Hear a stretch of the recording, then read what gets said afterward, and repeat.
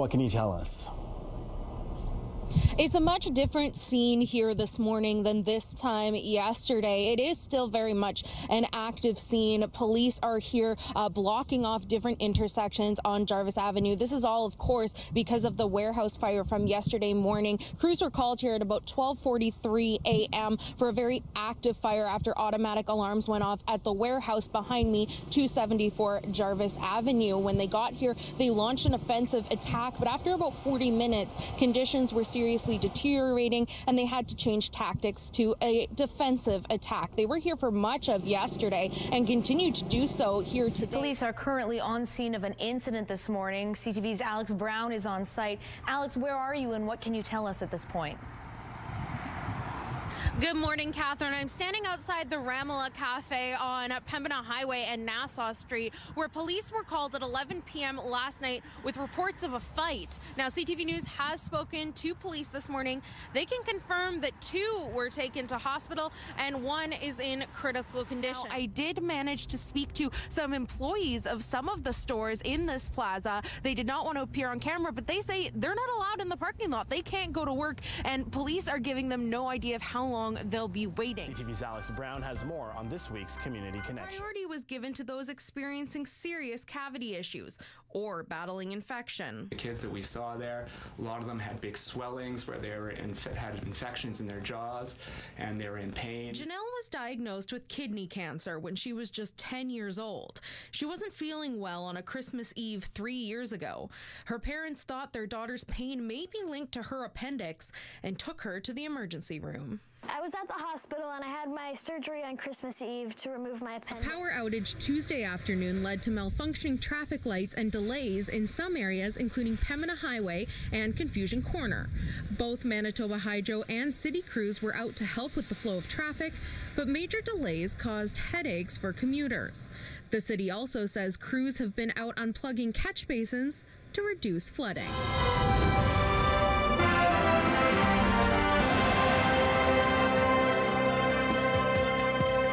Saskatchewan's new highway patrol hasn't hit the road just yet, but it's already testing out new police equipment. The team of roughly 30 officers will soon be sporting body cameras, the first in the province to test the technology. Now, this will probably make you feel old. The first iPhone was released 11 years ago today. It was a lot bigger, heavier, and obviously slower than what we're used to today, but it really set the stage for the smartphone industry, and it didn't take long for things to progress. Mike Riley and the Edmonton Eskimos sent the Saskatchewan Roughriders into a bye week on a losing note. It's Mike Riley time.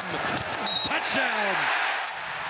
Riley ran in the game-winning touchdown as the Eskimos beat the Riders 26-19 on Thursday night. Zach Caleros went 22 for 34 with 261 yards and a touchdown in his return to the lineup for the Riders. The Riders now head into the bye week. They'll face Calgary when they come back. Wes Cates will be in at 8:40 this morning to break down the game in our Game Clock segment.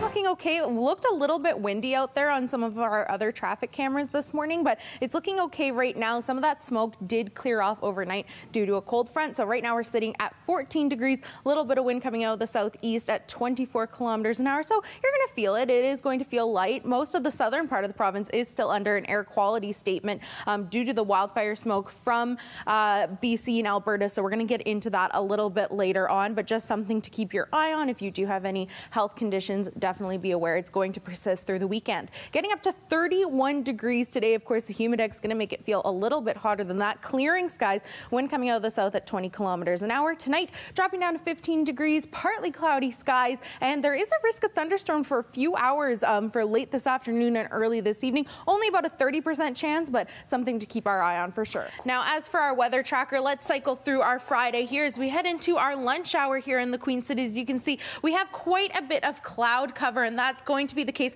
for most of the southern part of the province. But then as we cycle through our Friday and head into the supper hour and into the evening, we're seeing that low pressure system from the states making its way into the province, and that's where we're going to see that consistent period of light snow. It's not going to be a heavy snow, but it is going to be light and consistent. And of course, once that wind picks up, there could be some visibility issues as well. But it looks like it's just going to stick around for Friday night into Saturday morning. Moment we've all been waiting for, the finale of the franchise, The Hunger Games: Mockingjay Part 2.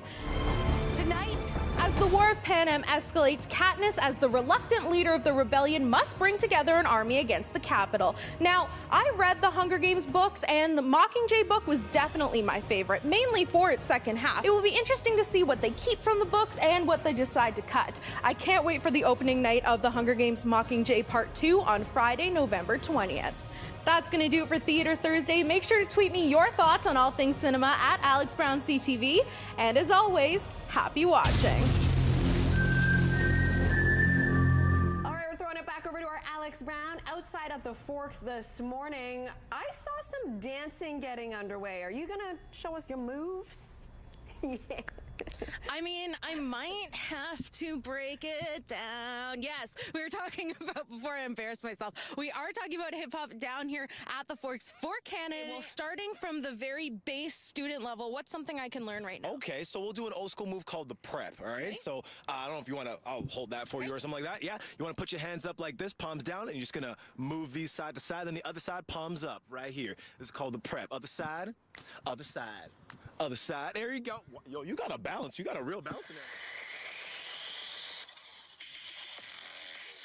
I love it. Hip Hop Canada Day down here at the Forks. Be here, or what is it? Be there, be square? Be there, be square. Yeah, there we go. As long as we're doing that, we're behind this 100%. Oh, for sure. Your moves are on par there, Alex. Good job to both Alex of you. Brown at the RBC Convention Center. Oh, look at this. You found some flowers there, did you? Oh, you just caught me unawares in my new kitchen. Yes, that's right. Yeah. We're down here at the Winnipeg Renovation Show, and I like to live in a dream world where I get to live in these beautiful, beautiful spaces. But guess what? If this isn't your taste, maybe this one? Or perhaps this one. This morning we are exploring all that the show has to offer. We're checking out different booths, different DIY tips, and talking all about the celebrity guest that's going to be featured later on in the show. This does not look good. Checking in with Alex. What's up, Alex? Hey, no, you got that right. This is Riverwood at Netley, and as you can see, we have a transit bus stuck in kind of a sinkhole, an ice situation, and the street is actually blocked off completely on Riverwood from both ends. Now, local traffic can still enter, obviously, to get into their homes, but this is completely blocking the middle of the street. We've got the hazards lights on. We've got the safety bridges up. Another thing, we're hearing reports of Osborne at Confusion Corner. There's been a pedestrian hit going south to St. Vital, so I'm going to be heading over there in a few moments just to check out the situation and see what we're dealing with.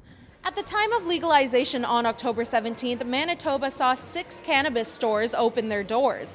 But the Liquor, Gaming and Cannabis Authority says this is just the beginning. I'm super excited about this one. Netflix has released the first photo of Olivia Colman as Queen Elizabeth II in The Crown. The official photograph of the British actress in the 3rd season of the Netflix series was revealed on Twitter on Monday, accompanied by just one word: patience.